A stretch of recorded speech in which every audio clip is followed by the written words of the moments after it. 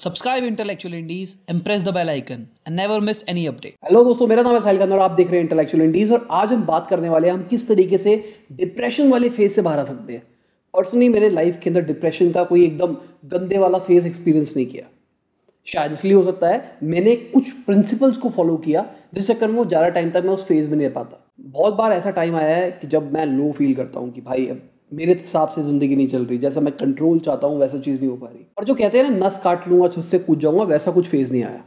तो मैंने अपनी कुछ रिसर्च करी। आप में से किसी ने कमेंट करी थी कि डिप्रेशन के ऊपर एक वीडियो बनाओ, तो मैंने अपनी रिसर्च करी प्रॉपर तरीके से और मैं वो चीज़ें आपसे शेयर कर रहा हूँ जो कि मेरी रिसर्च ने बताया और जिन चीज़ों को मैं लाइफ में पर्सनली फॉलो करता हूँ, जिस चक्कर में शायद मुझे अब लगता है कि मैं कभी डिप्रेशन में नहीं आ सकता, नहीं आ पाता, जो भी कहिए आप।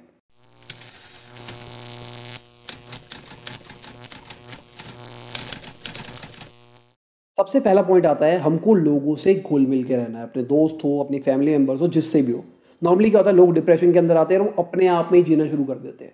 यार मेरी ज़िंदगी, यार मैं अपने ही खुद क्वेश्चन पूछते हैं, अपने आप को ही आंसर देते रहते हैं, जो कि बहुत गलत चीज़ है।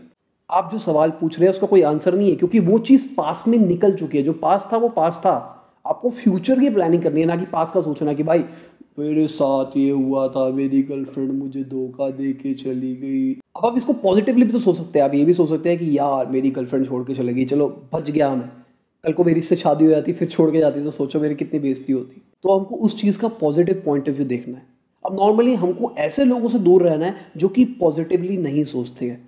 बहुत सारे ऐसी ज़िंदगी के अंदर हमारे लोग होते हैं जो नेगेटिव सोचते हैं।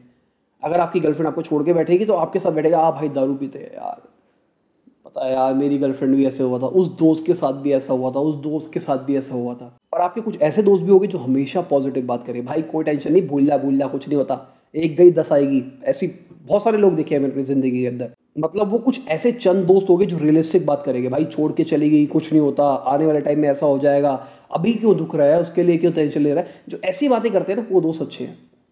जो लोग उल्टी नेगेटिव बातें करते हैं, यार अब क्या होगा, यार ये गलत हो गया, तेरे साथ बहुत दुख हुआ मुझे जान के, ऐसे वाले लोगों से दूर रहना है। हमको पॉसिबिलिटी से ओपन रहना है। पॉसिबिलिटी से ओपन रहने का मतलब क्या हुआ कि भाई मेरी बंदी मुझे छोड़ के भाग गई, अब मुझे एक नई लड़की मिली है जो कि सीरियसली हमारा कुछ बॉन्ड बन सकता है, पर अब मैं क्या कर रहा हूँ कि भाई मुझे अभी भी ब्रेकअप हुआ है तो मैं नहीं कर सकता। हमको पॉसिबिलिटीज़ का ध्यान देना है। हमको लेके चलना है कि भाई भगवान ने मेरा कोई ना कोई तो रास्ता बनाया होगा, मुझे मिल जाएगा। अब कुछ स्ट्रैटेजीज वो बात करते हैं जो गूगल ने बताई है मुझे, कि आपको फिजिकल टच में रहना है। मतलब अगर मैं किसी दोस्त के साथ हग करके रहता हूँ या कुछ और फिजिकल कांटेक्ट करता हूँ तो हमारी बॉडी से ऑक्सीटोसिन रिलीज होता है और वो ऑक्सीटोसिन हमको डिप्रेशन से बाहर लाने में हेल्प करता है। अगली चीज़ आती है कॉम्प्लीमेंट योरसेल्फ। भाई अपने आप को हमेशा शाबाशी देनी है। मैं तो नॉर्मली हमेशा देता हूँ। कहीं मैं कहीं पे भी कुछ हूँ, भाई कोई नहीं तू, तेरे से बढ़िया कोई बंदा ही नहीं है। क्रिकेट खेलने के लिए जा रहा हूँ, भाई तू ही सबसे बढ़िया आदमी है। तो यही है, मतलब अपने दिमाग के अंदर प्रोग्रामिंग करनी है लॉ ऑफ अट्रैक्शन की तरह की, भाई सब कुछ पॉजिटिव ही रहेगा जिंदगी के अंदर। तो आप सोचोगे तो अपने आप ही आपको सब कुछ मिल ही जाएगा। अब सबसे आखिरी पॉइंट, ये थोड़ा सा डिटेल पॉइंट है कि आपको अपना ख्याल रखना है। अब अपना ख्याल रखने के अंदर बहुत सारी चीज़ें आती है। अच्छा खाना, अच्छा सोना, एक्सरसाइज करना, अपना ध्यान देना कि मैं कैसा दिख रहा हूँ, मैं कैसी दिख रही हूँ, मैं कितनी अच्छा लगता हूँ, मैं कितनी अच्छी लगती हूँ। मतलब अपने आप को कॉम्प्लीमेंट देने वाला पार्ट भी मैं इसी के अंदर डालना चाहूँगा। तो एक बार फिर से रिवाइज कर लेते हैं हमने क्या बात करी कि भाई हमको पॉजिटिव लोगों के साथ रहना है, हमको पॉजिटिव सोच रखनी है, हम फिजिकल कॉन्टैक्ट कर सकते हैं और हमको अपना ख्याल रखना है। बात खत्म। 4 पॉइंट्स है अगर मोटा मोटी बात करें हम तो। बस अगर आप इन चीज़ों को फॉलो करोगे तो आप डिप्रेशन से बाहर आ जाओगे। अब आप में से बहुत सारे लोग कहेंगे भाई आपको मेरा स्टेज नहीं पता, मेरे साथ क्या हुआ, मेरे साथ इतना गलत हुआ। भाई हो गया, दैट इज पास्ट, बीत गया।